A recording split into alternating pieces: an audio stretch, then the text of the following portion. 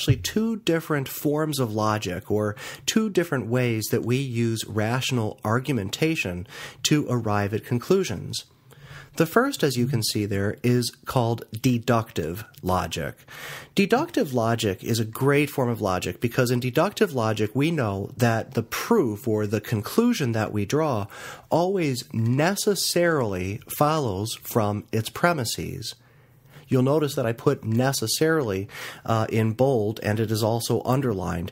It's because that's a very, very important word, and that's what sets a deductive logical argument apart from the other kind of argument that we'll look at in just a moment, referred to as inductive. To say that the conclusion or the proof necessarily follows from its premises is to say that the conclusion necessarily, it has to be true. That if you accept the premises of the logical argument, you must accept the conclusion. Not to accept the conclusion would be nothing short of irrational. When I refer to premises, I'm referring to the rational foundations of an argument.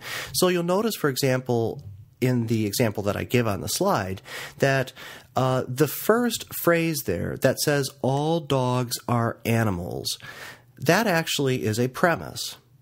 And if you agree with that all dogs are animals, then we have something that we can build upon. Now, if I brought my dog here, and my dog's name is George, incidentally, and you saw George and you agreed that he is a dog, okay, and I think you would. He's actually a black lab with a little bit of golden retriever and German shepherd in him.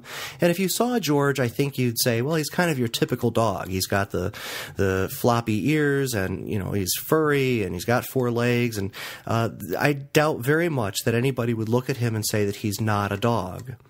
And so if you agree with that George is a dog, then it is inescapable. You must agree with the conclusion that I have there, and that is that George is an animal. This kind of logic is the same kind of logic we use in mathematics. And I say it's a great form of logic because we can all reach a thorough consensus when we use this form of reasoning. Would that the entire world worked this way, there would really be no disagreement. We would be able to convince each other of the truth of any statements we make by simply creating the best deductive logical arguments, and anybody who would disagree would be considered irrational.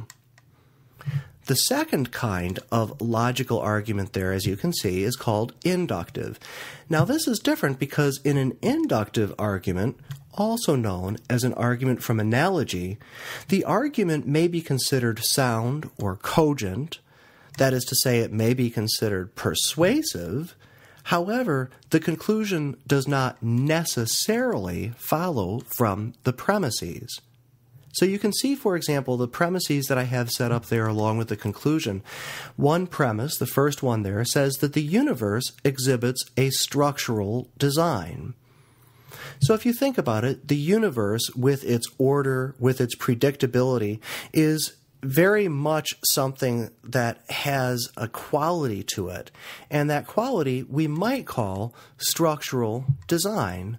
Very similar to what we mean when we look at a building and say that a building has structural design. It has interdependent parts that fit together, that work together, that enable it to do what it needs to do. Notice the second premise there. A machine exhibits a structural design. Now, if that's true, that machines, similar to buildings, computers, cars that we drive, that they exhibit this kind of order of interdependent parts, that they actually exhibit this feature called structural design. If you agree with that premise, then we're on our way to building a persuasive argument. Notice the third premise there. So this is a little bit different because this argument, at least the way I've presented it here, has 3 different premises. The third premise here is that a machine is made by an intelligent being. Now, that's not to say that the machine is made by somebody who happens to be smart, per se. It is to say that some intelligent being who had ideas in a head, for example, who had the capacity for thinking, for what we refer to as intelligibility, that being must make machines. We don't just get machines. A computer did not just all of a sudden show up out of the blue. Cars did not show up out of the blue. It took an intelligent being, a person, to create those. Now, if you agree with those premises, would you not agree that it is persuasive to then conclude that the universe was made by an intelligent being? Now, here's the key difference. You don't necessarily need to buy that conclusion.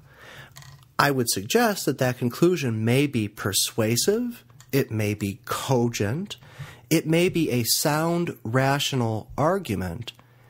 But if you'll notice, all of the premises in this argument rely on some kind of analogy, that is, some kind of a comparison between two things. What we are essentially saying in an inductive argument is that something is like something else, and in its likeness, it leads us to a conclusion. So the universe is not a structural design. It may appear to have that to us when we observe it. An inductive logical argument rises or falls on the strength of its analogies, on the strength of its comparisons. And as you can see, if you have strong comparisons that are being made based on sound observation, you can arrive at some very persuasive conclusions. But once again, those conclusions are not certain. We do not necessarily have to accept them. I may conclude that the universe is not made by an intelligent being and still be considered a perfectly rational person. I could probably posit all different types of inductive logical arguments to try to contradict whatever claim is being made. So some of the classic examples that are counter-arguments to the argument that I just presented here as an example might be the presence of evil in the world. And how could there be an intelligent being who would create a world in which there is this kind of evil, pain, and suffering? The important thing to note is that ethics typically uses this form of reasoning, inductive logical arguments. And that's one of the reasons why we have a great deal of controversy when we get into ethical dilemmas, where some people will say that something is right, other people will say it's wrong. So much of it actually depends on how we're reasoning to those claims. And really the strength of the analogies that we're using, the strength of the premises that we are putting forth.